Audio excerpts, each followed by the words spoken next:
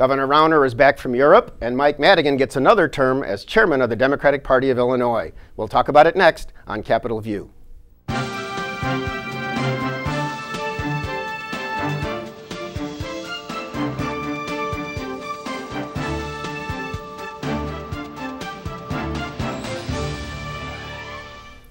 Welcome to Capitol View, the program where we talk about state issues, sometimes federal issues, and how they might just affect your life. I'm Bernie Schoenburg from the State Journal-Register.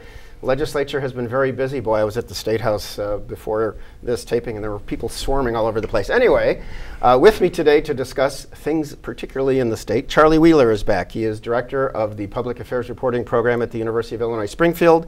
Long-time Chicago Sun-Times State House reporter before that. Charlie, welcome. Thank you, Bernie. It's always fun to be here. And a new addition to the show, although a experienced reporter in her own right, Dusty Rhodes is with us today. She is education reporter for NPR Illinois, also known as WUIS, and used to be with Illinois Times some years back. So Dusty, welcome to the show. Thanks, Bernie. Well, guns are an issue that has been of a lot of importance in the country, you know, with school shootings and other mass shootings in recent years. There was a bit of, well, there were a lot of gun owners, thousands, who came to Springfield this week to march on Gun Owners Lobby Day, iGold, basically saying we want what the governor did to stand, which is the governor had vetoed a bill pushed by Senator Don Harmon of Oak Park, which would have had Illinois license smaller gun dealers, gun shops in the state through a state agency, in addition to the federal licensing they have now. Ultimately, Senator Harmon did not call for an override. I think his statements were that he thought he probably had enough votes in the Senate to override, but probably that would not happen in the House. Charlie, Illinois gun owners have been a pretty strong political force in Illinois, even though before concealed carry was something that the U.S. Supreme Court said Illinois had to join in on. The Chicago area in particular was a very strong gun control area. Where is Illinois today, and do you think any gun legislation will happen this spring? I think it's possible that some legislation will happen. It was no surprise that Senator Harmon chose not to seek the override. He had 8 senators who didn't vote on the issue the first time around, so he could have convinced enough of them to get the 36 they needed for the override. But in the House, it only received 64 votes. It needed 7 more affirmatives, and there were only two House members who didn't vote the first time around. And you need 71 to override. Right, and so the likelihood of getting 5 people who are already down there voting no to suddenly switch to support the override was non-existent. And now what Senator Harmon has said he's going to do is he's going to try and work with different people, try and negotiate, try and figure out. One of the objections that the business community had was this is unfair because it only applies to small businesses, people like large stores that the superstores can still do it. So maybe he will add those. In other words, if gun sales are not a really big part of your sales, so if you're a big box store, then you wouldn't have come under this state regulation. You would have come under this. And he said maybe one of the things we can do is we can include everybody. And he is going to try again. One of the interesting things about the legislature is that a particular bill number might die, and this bill number is dead. But the idea is still alive, and it can be amended at some later date to another piece of legislation. Nothing is ever dead in Springfield until they end the session for real. Well, nothing is ever dead, ever. The person who sponsored that did it for like 15 years in a row before it went through. Yeah, and I remember when they were trying to ban smoking from public buildings. That took many, many years too. Yeah. Dusty, I know you've been watching on this gun issue. The governor, while he has been attacked, for example, by J.B. Pritzker, his Democratic opponent, who says, I would have signed this bill that Don Harmon, the senator from Oak Park, pushed forward for licensing gun dealers, and with all this violence going on, Bruce Rauner doesn't care. Bruce Rauner says it's too tough on business. We've got to protect our schools. We've got to work on mental health issues. And he also has a task force operating, and I think you've been going to some meetings. So does it look like that within the next several weeks of session, before the end of session this spring, is that going to develop some legislation, do you think? And can you tell the direction? So I went to the first couple of meetings, and I feel like I snuck in. I did not see any other media there. Well, thanks for being there for us. Well, now I've blown my cover. So it's run by Roger Heaton, the former federal prosecutor. Yeah, he was U.S. Attorney in Springfield and now Chief of Staff to the governor. Right, and Risley. Is it Dave Risley? It might be a prosecutor, another federal prosecutor who worked with him for like 25 years in the Springfield office. And then Mike Chamness from the Illinois Terrorism Task Force. So the reason that I really wanted to sneak in on the first one was because they were talking about school safety, and they had a different working group that met before this one. And so they already had this list of 13 ideas for how to protect schools.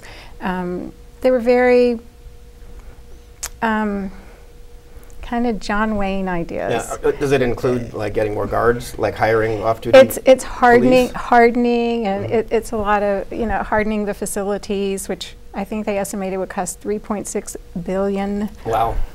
Which means they're not doing all of that right now. well, I mean, they said some of it's already done. That estimate would assume that none of it had been done, so this was, the worst case scenario. And it was a lot of assessment teams, so that people would kind of get together and say, let's keep an eye on this kid, kind of thing. And of the 13, number 13 was trauma training, which is what on the education beat I hear about all the time, kind of just intervening with kids who have trauma in their lives, and how if you can do that first, you might avoid. In other words, if you got a troubled kid, maybe they can figure out who that is and get help to them, which is kind of the mental health part of it. So that was the number 13 thing. And it was funny, and as it was discussed in the room, because the, like I said, it was kind of a John Wayne task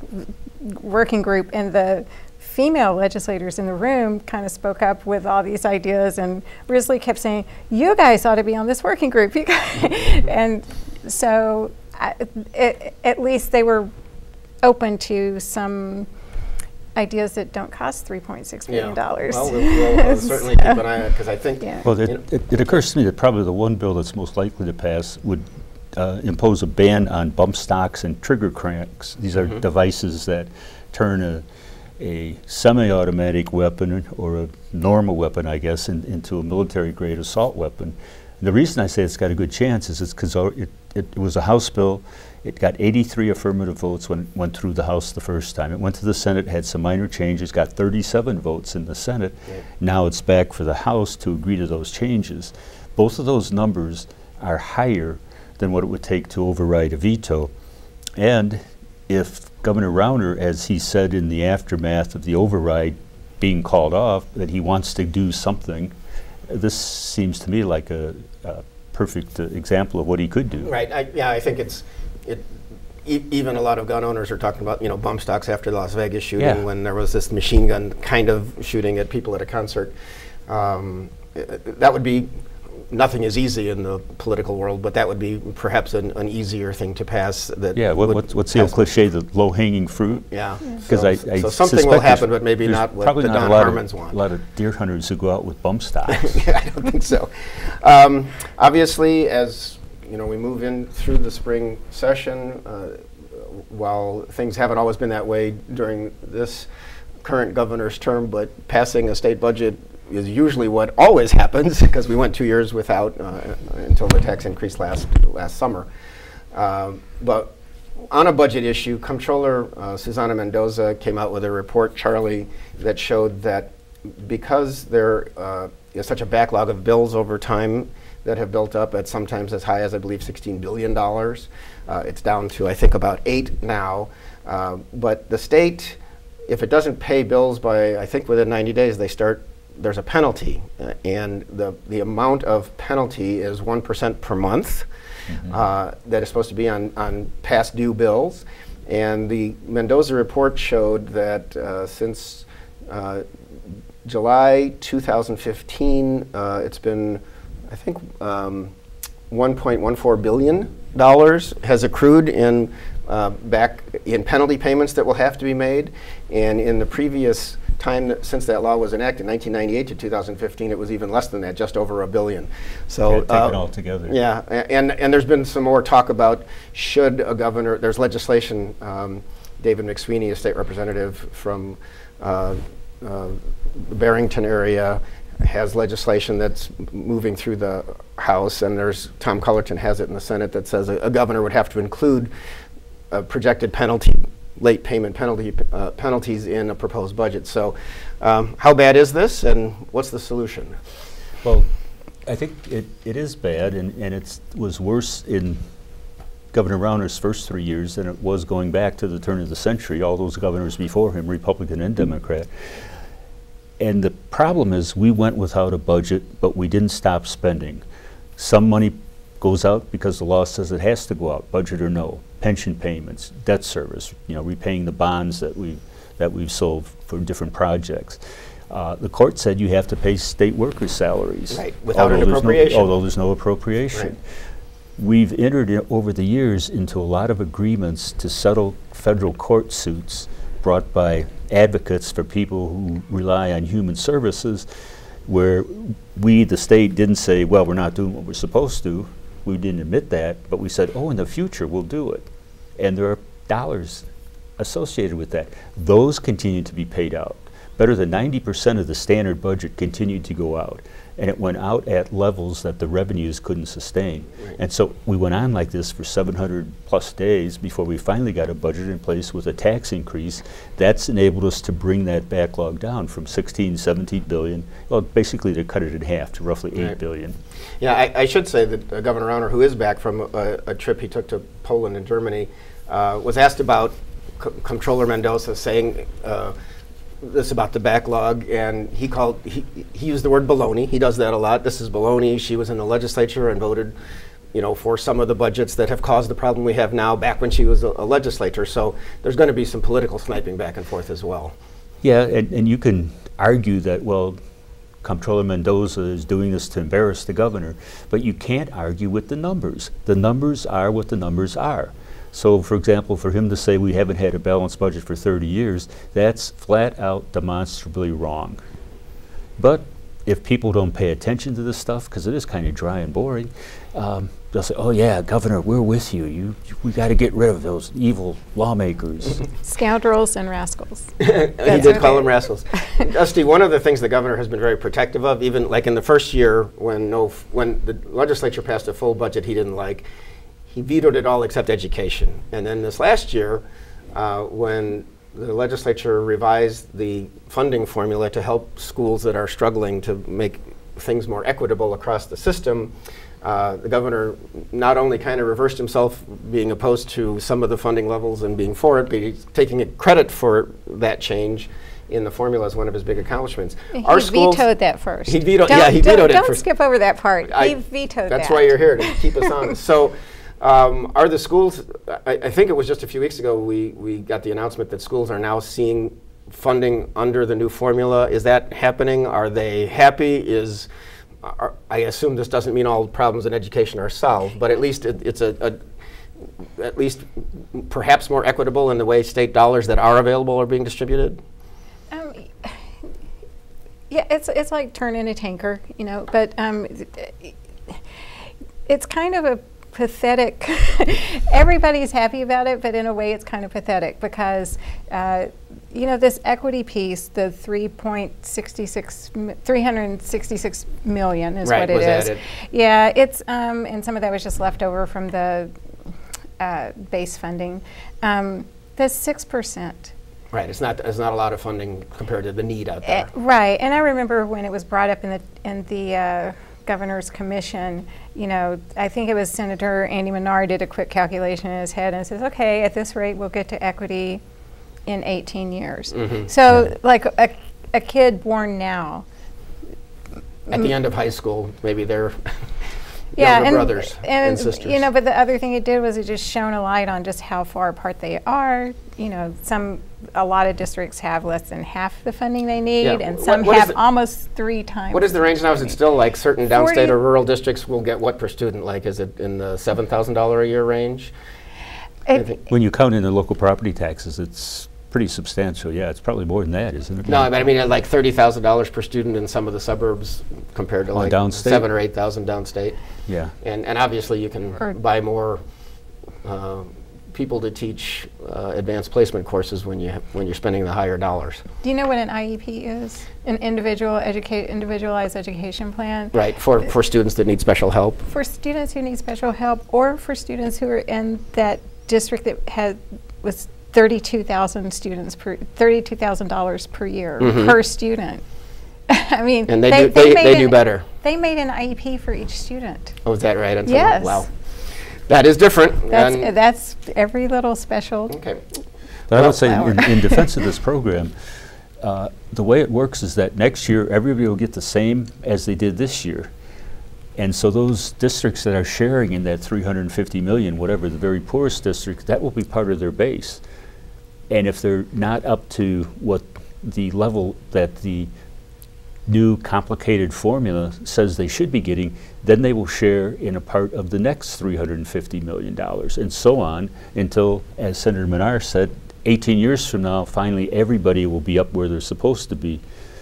If, knock on wood, if we're able to follow this program for that long. And we will be watching that. I did mention at the introduction to the show that the governor was recently in Poland and Germany. He's back in the States. He was in Chicago. He had a press conference saying one thing that he had announced from Germany is that there's going to be like a trade show, which we knew was coming to, I think it's McCormick Place or to Chicago, but it will be coming soon. And he also said he expects some other projects to be announced as they are developed. So the Democrats are saying, oh, look, all he came back with was a trade show he announced before, and he's saying we have promise of stuff in the future. Trips like this worth it over time, Charlie? Do you think he'll get something good out of this? Will we see some results? I think we will, and I think it's not really fair to criticize him at this point because it takes a while to put this stuff together. If come November there are no fruits to show for this, then you can say, yeah, it was a stunt. But let's say some German company announces 3 weeks from today that they're going to build a facility somewhere. That'll lift the town. Yeah. That'll do a good thing. So we'll see. One of the other things that happened in the last week is the Democratic Party of Illinois had a meeting at a hotel in Springfield, the new State Central Committee. A lot of members that were there before, but some new ones. And guess who they elected as chairman for the sixth four-year term? Mike Madigan, who's also Speaker of the House since like 1993. So he's been chairman of the party since 1998. There was some thought with sexual harassment allegations against Democratic Party of Illinois and some other political groups on that side. And as Charlie, I know you have said on shows before, it's really not a partisan thing.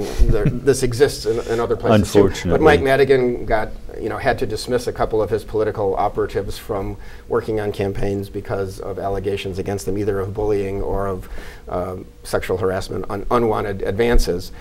And he announced at this meeting that every staffer and volunteer for his organizations are now going to have to go through sexual harassment training. And he got 35 out of 36 votes for another term as Speaker because there wasn't a serious challenge that ended up to him. And the one person who voted against him was a guy named Peter Janko from Marengo. He's a Bernie Sanders Democrat who told me later that some of the opposition to try to elect the person who had been on the committee before paint him like a Republican, which he's really not. And he started to promise people he wouldn't be voting for Madigan for Speaker. But I don't know if what this says about Madigan's political skills, but before the 1 p.m. meeting, they had lunch together, just Janko and Madigan. And then that afternoon, they appeared on a Chicago progressive radio station, a very democratic station, together by phone, talking about how they're going to try to work out their differences and how at least they both agree we should work to beat Bruce Rauner and other Republicans. Dusty, I guess there's no big change at the State House with Mike Madigan in charge of the party and the House. Some things just don't change, I mean, and I'm waiting for the limerick about Peter Janko from Marengo. Or song. Yes, with the name. Charlie, Governor Rauner and the Republican Party, they have made Mike Madigan their punching bag for a number of years. Governor Rauner again today was calling Pritzker, it's Madigan, they're all corrupt, he uses corrupt. I actually asked Speaker Madigan at this event, you know, he calls you corrupt all the time. You've not been charged with anything, which I also point out to Rauner when I ask it. You know, what do you think of that? And he just said, that's just the way Bruce Rauner is. He has to blame somebody for something, and I think voters this year will be tired of it and will throw him out. I don't know if you want to predict the election yet, but is the fact that Madigan is still at the top of the Democratic Party, does that give Rauner hope and a chance to win re-election in what looks like a good Democratic year? Well, there was a national report that came out just a few days ago that said Bruce Rauner is the incumbent governor most in danger of losing. And I don't follow the other states. I have a hard enough time trying to keep up with Illinois. But I think that makes a lot of sense. If he had a whole lot of accomplishments to run on and to brag about, he wouldn't have to hammer Madigan. He wouldn't have to paint everybody who runs against him as being Madigan's tool. He did it with Jeannie Ives in the primary. He's calling Senator Sam McCann, who wants to be a conservative party. Right. It's a third-party candidate. Yeah, he's a pawn of Mike Madigan. Yeah, and then... I mean, if you had something good to say about yourself, you wouldn't have to attack your opponents, I think.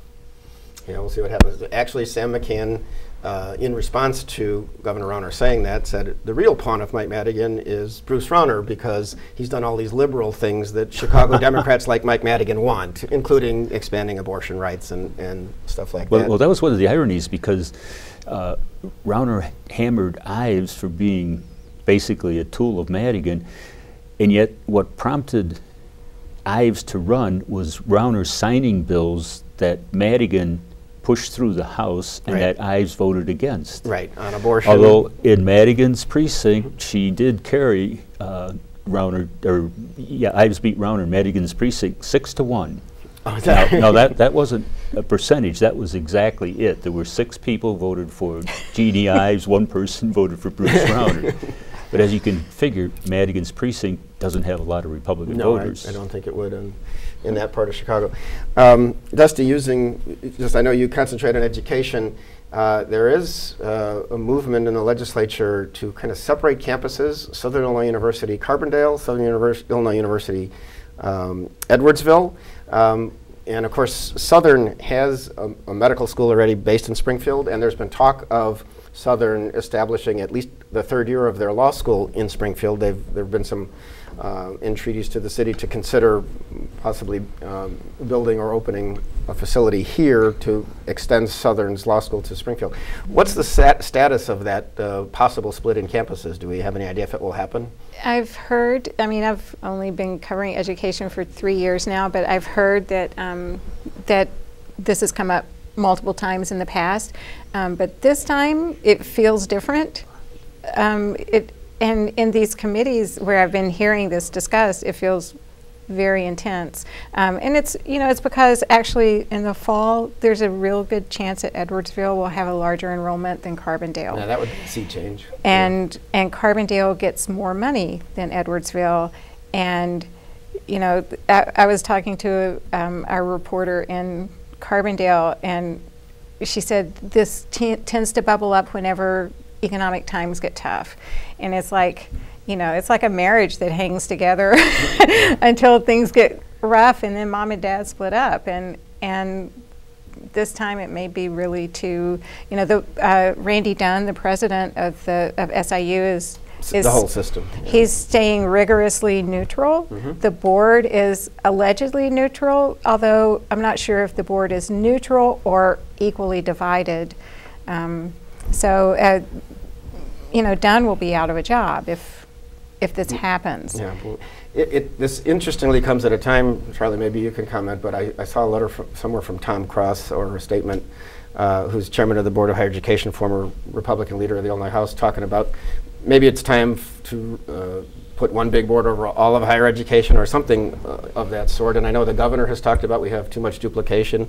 So, and during the 2-year budget impasse, higher education really got starved of a lot of funds, and there were a lot of layoffs in places, and communities were really worried. And we hear about poaching of our professors from University of Illinois, from Texas and other places. Are we looking at a possible realignment in higher ed, or where does this, I guess maybe it depends who gets elected governor this time. I don't think it's going to happen. It doesn't matter who the governor is. And the reason I say that is the University of Illinois, and I work for a part of it, the Springfield campus, The Champaign Me campus too. is not going to cede its authority to some super group. It's covered by the Board of Higher Education, but there's a lot of autonomy there. And U of I, you're an alumnus, right?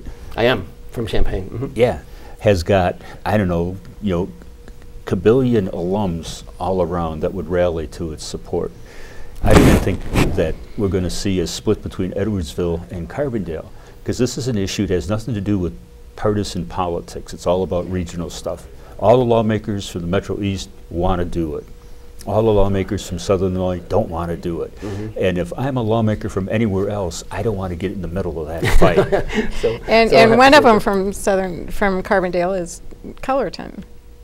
President Cullerton Yeah, of the Senate. John Cullerton. Yeah. There was an interesting media thing, and Charlie, I'll go back to your expertise and background. The Chicago Sun-Times one day this week ran a blank front page. They're owned now by a consortium of unions, but the head of the Sun-Times is Edwin Eisendrath, who's a former alderman from Chicago. He ran for governor once in a primary against Rod Blagojevich, saying he would be more honest, and it wasn't able to beat the Blagojevich machine at that time. Yeah, well, what do you think of looking back on it, that's a pretty low bar. Well, but Eisendrath is now making some moves. This was basically a play to say news, it costs money to produce news in real news outlets. Subscribe to us, please. You think this was a good idea for the paper that you spent how many years with? 20-some? 24, but my father was there 32 years before me, so for 50-some years of my life, all my expenses were paid for directly or indirectly by the Chicago Sun-Times. Yeah. Yeah, excuse me. I think it's important that there be competition in Chicago. It'd be important that, for example, the SGR continues and that some owner doesn't come in and decide to gut the paper, milk it for all it's worth, and then dump it. That's happened in a lot of cities when these private investor groups come in, grab up a newspaper. They don't realize there's a community responsibility. It's not just about making money, because you're not putting out dog food or soap flakes. You're providing the information that people need to rely on to be informed citizens. Right, and I should just put in a plug. There are so many new news sites in Illinois. Some of them are politically based. There's something called the Sangamon Sun that political activist Dan Proft puts out. There are 29 sites like that around the state. The Illinois Policy Institute has the Illinois News Network, which you can question their motives, even though they do some good work. But the real old-style media, we try to play it straight. I think I certainly do, and I know we do too. I think we're out of time. We'll talk about that some other time. Charlie Wheeler and Dusty Rhodes, thanks for joining me. I'm Bernie Schoenburg. Thank you for joining us, and we'll see you next time on Capitol View.